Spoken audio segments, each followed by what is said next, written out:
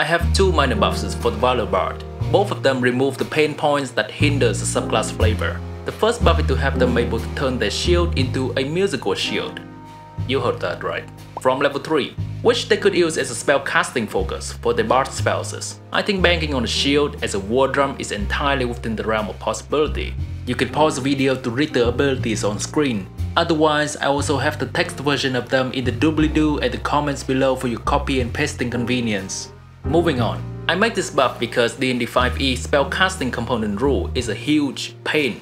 Even warcaster feat only help with somatic component, not material component. So the original Valor Bard has to constantly juggle a spell focus and a weapon around, having to choose one over the other for a particular round. The cleric and paladin can use shields as focus. The druid can use staffs as focus, which they can also use to attack with shield up. The swords bard can use their weapon as a focus. I think the buff to Valor Bard using shield as focus is a no-brainer.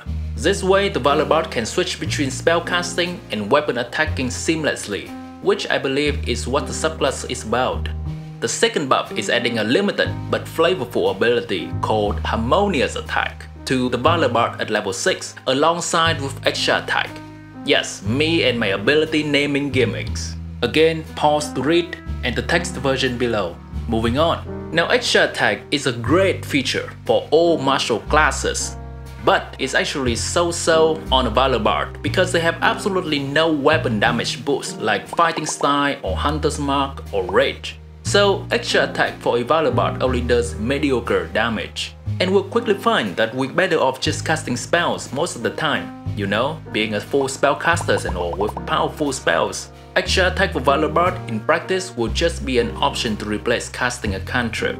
And God forbid, if the Valor Bard happen to get the Booming Blade or Green Flame Blade cantrip from somewhere, then the extra attack will be pretty much in the dumpster. With that said, Harmonious Attack is very limited in use, and I don't expect it to make the Valor Bard crazy over the attack action. But it will give the Valor Bard a little bit more flair, a little bit more flavor whenever it gets used. This gives a unique feel to the Valor Bard that is very much in line with its flavor, which is adding allies in martial combat in the thick of battle, rather than just be a half-assed martial character. This Valor Bard buff is part of Tier's Balance Homebrew, where I make simple, balancing and flavorful buff for player options in D&D 5e, because I believe when all the player options are at roughly equivalent power level, then the flavor will be the focus when we choose which option to play. If you enjoyed my Valor Bard buff, here's my very simple Whispers Bard buff that gives it a little bit more combat power in addition to all the roleplay and intrigue abilities.